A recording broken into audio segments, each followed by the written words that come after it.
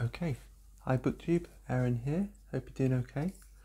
Recently I've been reading some poems by a poet called Pierre Reverdy, and I'd read a few bits here and there beforehand and thought I'd plunge in and read this selection just to get an idea of what he's like and what his project was as a poet. This is a lovely little edition from the New York Review of Books, and it's edited by Marianne Cause. And for today's Poetry Thursday, I thought I'd share with you a poem by him.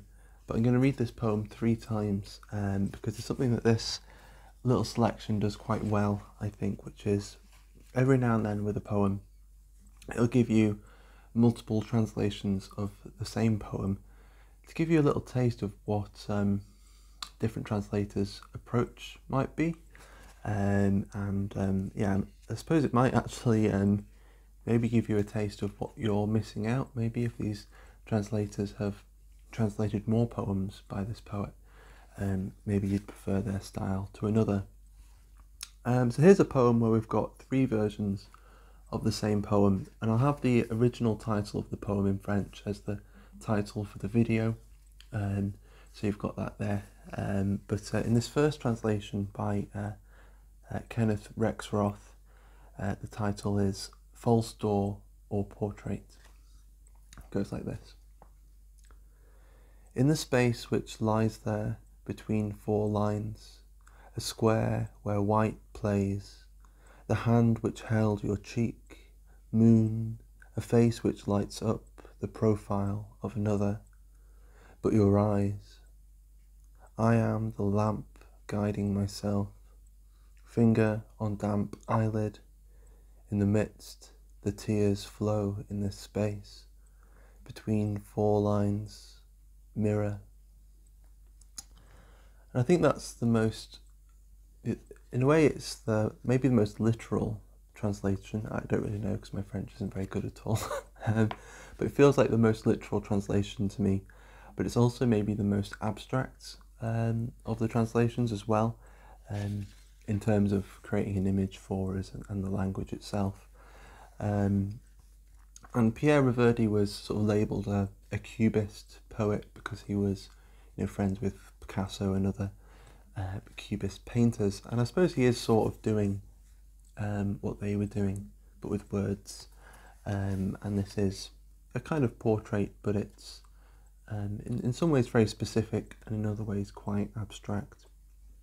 But the next 2 versions of this are by Patricia Terry, and they're both 10 years apart, so we've got one from 1981 and one from 1991. I prefer the later one, it just feels better to me, but I'll read you both and you can make up your own mind. So here it's called False Portal or Portrait, which feels a little closer to the French to me. In this unmoving square, inside 4 lines, a space for the play of white, the hand placed underneath your cheek, the moon lights up a face, another's profile, but your eyes. I am the lamp to guide me, a finger on a moistened lid.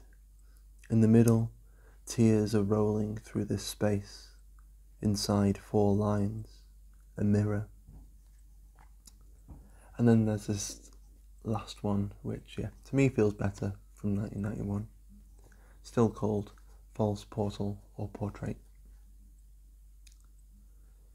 In the unmoving space, within 4 lines, a square for the play of white, the hand which propped your cheek, the moon, a face illumined, another's profile, but your eyes. I follow the lamp which guides me, a finger on a moist lid. In the middle, tears are rolling through this space. Within 4 lines, a mirror. So there we go, there's some Pierre Reverdy. I'm really enjoying it, so you'll probably hear a bit more about him when I come to my wrap up for July, which won't be too long now, it's gone by quite quickly. And there's lots of other great stuff in here, so I'm sure it won't be the last time we've heard from Pierre. But there we go. So until next time, thank you very much for watching, and I'll see you soon.